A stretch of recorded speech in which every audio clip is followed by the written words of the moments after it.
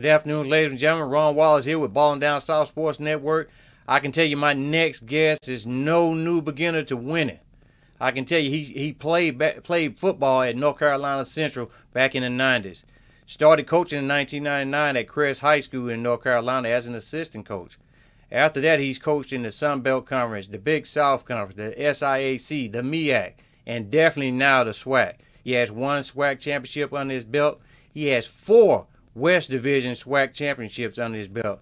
And ladies and gentlemen, let me introduce you to Southern University football head coach Dawson Odums. How you doing today, Coach? Oh, man, I'm doing great. Thanks for having me. Coach, it's been pretty good. How's the weather there in Louisiana right now today? Look clear today, but, past few days we've had some thunderstorms and a lot of rain, but today looks pretty clear outside. Well, I know down over here in the Mobile region in our area, we had some tornadoes in the county yesterday, so it got a little scary, heard the horns going off and everything, but it's all clear sailing today. So, Coach, just talk a little bit about yourself, how when you start playing football in high school, going to college, and then getting into the coaching realm. Well, I started at Crest High School over there in Cleveland County, North Carolina, and, it's a football factory. A lot of great players don't come out of there.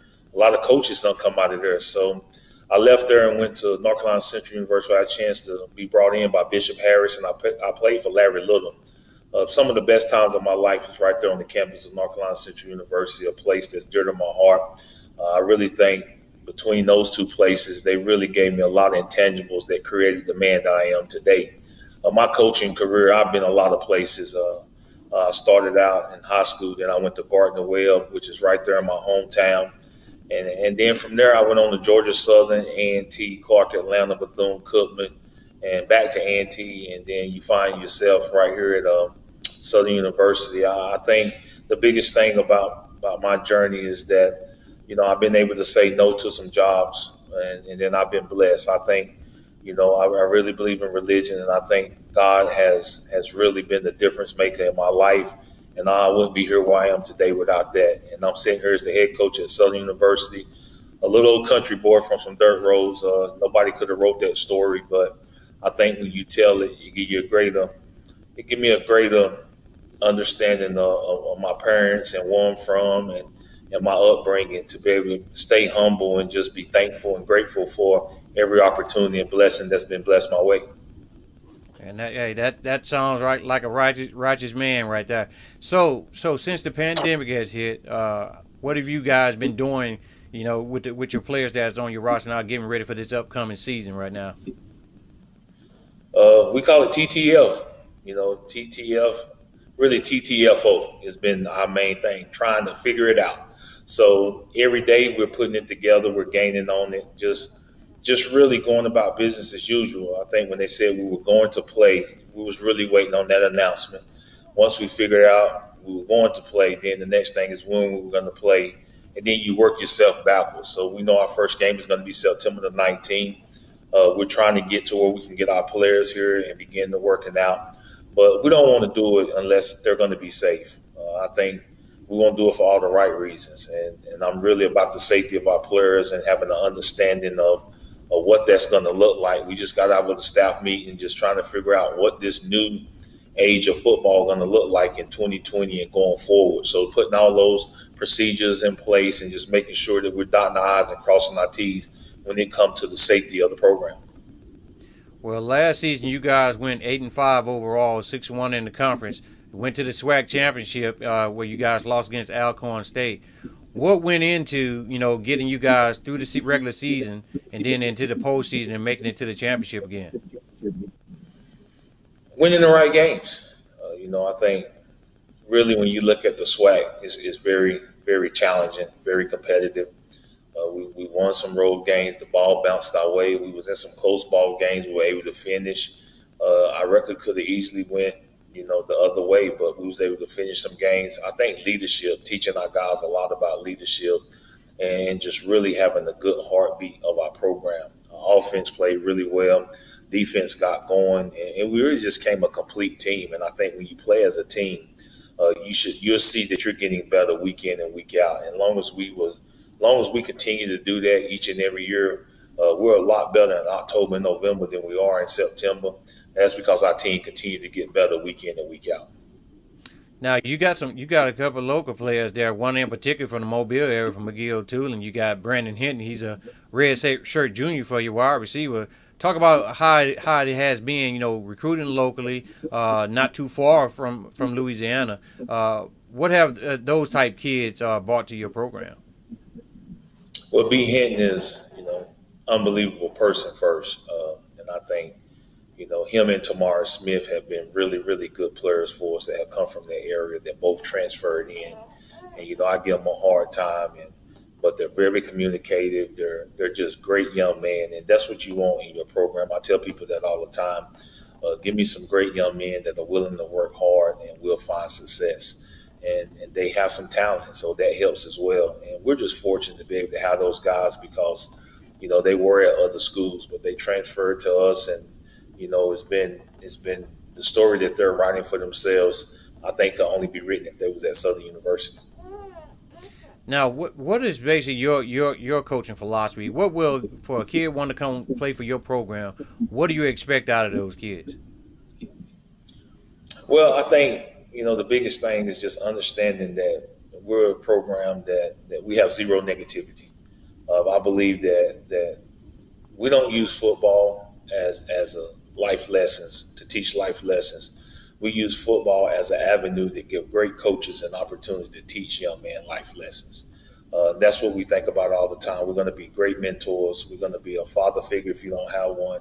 We're going to be a disciplinary program. And when you look at our program, I think everybody sees that. And then we stick to our core values. And we believe in commitment, discipline, effort, mental and physical toughness, and pride. And when you look at our program, that's what we're made of. And if you're going to be a part of it, you're going to have to learn those core values. And you're going to have to adjust and adapt to who we are and what we are. And we've been pretty successful following that recipe. Now, any big programs you guys got coming up on the schedule this year, out of conference play? Like you guys played Memphis that one season, and any other big teams like that you guys got on the schedule this season? Not this year. This is the first time in my coaching career at Southern University, we're not playing a mid-major or a Power 5 at the beginning of the season, but we are. We're going to end up playing just a swag schedule. We had 2 non-conference games at the beginning, and I think we do got a non-conference game maybe for homecoming, but we canceled our first 2 games of the season. We're getting ready. September the 19th, we opened up on the road in Huntsville at Alabama A&M, and they're going to be a good football team, and we're looking forward to the challenge. Well, Coach, your school is an HBCU. Talk a little bit, with young kids that may be watching this, that there's nothing wrong with going to an HBCU and what the HBCU could offer a kid. Well, what I try to tell people all the time, the opportunity is everything. And what you do with that opportunity is solely up to you, whether that's a HBCU, whether that's a PWI. My biggest concern as an African-American male is that African-American young males have a chance to go to school, regardless where they're at, have a chance to get a college education, because I really think that's the only way that you can put yourself on a salary scale and be a productive citizen in society when it comes from economic development, is to get you a degree. But not everybody is able to go to college and reach those opportunities. But if you have that opportunity, HBCU can give you a platform to be yourself. HBCU give you a platform to teach you tradition and pride, but not only within the community, but outside the community. This world is not black. This world is not white. And at HBCU, we have to teach our young men how to coexist in a world that may not look at them as the same. But at the end of the day, I think we give a young man an opportunity, and what you do with it is solely up to you. We just narrowed that down to one motto. We call it HBCs, championships, and degrees. And if you come to Southern University, that's what we're going to chase. That's what we're about. But you will find the best you at SU. Championships and degrees. I like the sound of that, Coach. I can tell you, yesterday I talked with one of your rivals, Grambling head football coach, Coach Fobbs, yesterday. And you guys always have that battle going on every year down there in that Bayou Classic. Talk a little bit about how going up against a mastermind like he has in the football realm, just as much coaching as you have, going up against his program. Well, they're a well-coached football team. He's done a great job. We talk off the field. We have some of the same beliefs. And, we're about really the same thing when it comes to our team. It's about molding these young men. But when you talk about the Bayou Classic, there is no other classic.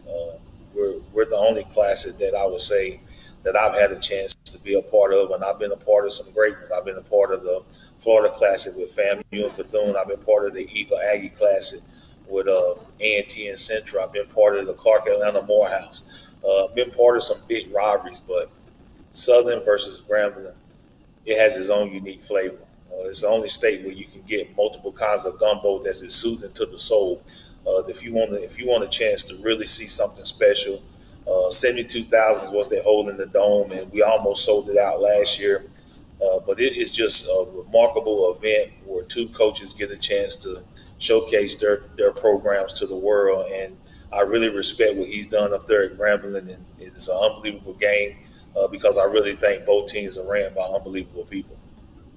Well, I can tell you this: every season, your team is definitely at the top of the list. Dealing with football, we're always hearing about Southern University doing something. You guys got anything new going on campus? Dealing with with your program, anything like that? I know you have some new coaches on your staff.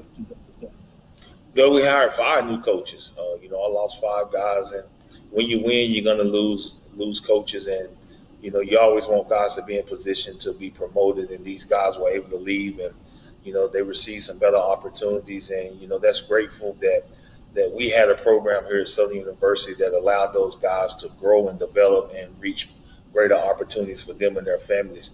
But when guys depart, that means that creates an avenue for other guys to come in, and that's what we really focus on. We got a new offensive coordinator, new wide receiver coach, new tight ends coach, new O-line coach, and we also got a new safeties coach and special teams coordinator. So all these guys are coming in. We're trying to gel together with the pandemic. We've been on virtual learning for so long now. It's hard to build relationships, but at the end of the day, I think you got to have what I call slow thing down mentality during crisis. Don't speed up, don't panic. Focus on the things that you can control, get good at them, and that's what we try to do. And I think it starts with leadership, and I take a military approach to how we do things, and it's worked for us so far. We don't plan on abandoning the ship no time soon. Well, I know you looking at some of the history there at Southern. You guys have put quite a few guys in the NFL. We have. We actually have 3 Hall of Famers. We're proud of that, and I think that gives people an opportunity to see that you can go to Southern University and reach the highest level of football. But at the end of the day, I think we produce more quality young men, and that's something I can be proud of as a head coach. Guys that are leaving here, going out into the world, doing the right things, representing the program still while they're in their adulthood, while they're getting married and having their children, they're still representing the program to the fullest. So to me, that's what it's all about, is teaching young men that their last name get longer when they choose Southern University. Just letting them know and explaining that to them, and just making sure that we be great teachers of society when they come into Southern University. They don't get a chance to play football very long. We got a few guys that had a chance to go on to the NFL, but they live a lot longer than they play football. So it's more important for me that they become quality young men once they leave Southern University. Yeah, that's awesome. Anything that you would like to say to a kid they're in their senior season at high school, getting ready to go play football at the next level, and dealing with this pandemic? Anything that you would maybe say to those kids? Well, the biggest thing is, don't get frustrated if things have to change. We may or may not play this year. We're anticipating playing, and it'll be disappointing. But at the end of the day, you can't have no frustrations because it's something you can't control. I think sometimes we allow our wants to interfere with what's really needed to take place, and we don't want football to be a distraction for what's the real problems with going on in America today. And I think we have to all be mindful of that. And I think getting back to what we call the new normalcy, it's going to be challenging, but at the end of the day, stay focused, stay positive, and whatever religion you are, keep it first. And I think at the end of the day, everything else will take care of itself. All right, ladies and gentlemen, Southern University head football coach Dawson Odums. Thanks for coming on the network today, Coach. Always a pleasure to promote our program. Go Jags.